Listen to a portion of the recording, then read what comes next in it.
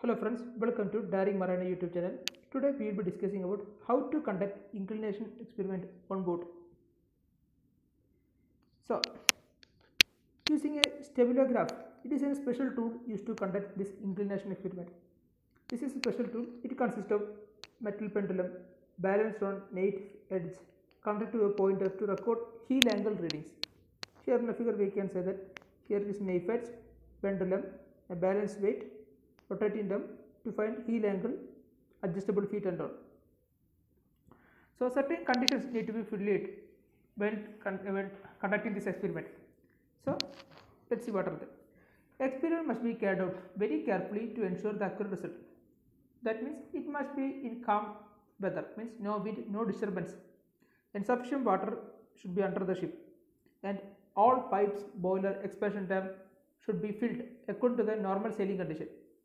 So not on lightweight, you should be filled like a normal sailing. What are the current level we maintain, like that we need to fill. At least two pendulums are used, that is one forward and one aft. They are made so long as possible because they are suspended from some convenient point, example the underside of hatch. And a stool is arranged in a way of each pendulum on which deflections will be recorded. And as the pendulum bobs are immersed in water or light oil to dampen the swing. So this is the conditions we need to do. Then let's see what are the procedure. Procedure means four masses will be there, that is we consider A, B, C, D. They are placed on deck, two on each side near midship, and their centers being as far as possible. The mooring ropes will be slackened and ship to shore gangway removed. The draft and density of water are read as accurately as possible.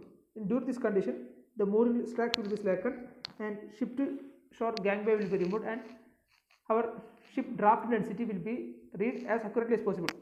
Then the inclining masses are then removed one at a time across ship until all the four on one side. Then all the four will be on the other side. Then we will do finally two on each side. So the deflection of the pendulums are recorded for each moment of the masses while doing so. An average of this all deflection is used to determine the metacentric height. And this experiment, one thing we need to notice, this experiment should be done during calm weather, so that we will have a precise value of the angle of heel, so that we are finding metacentric height. Thank you.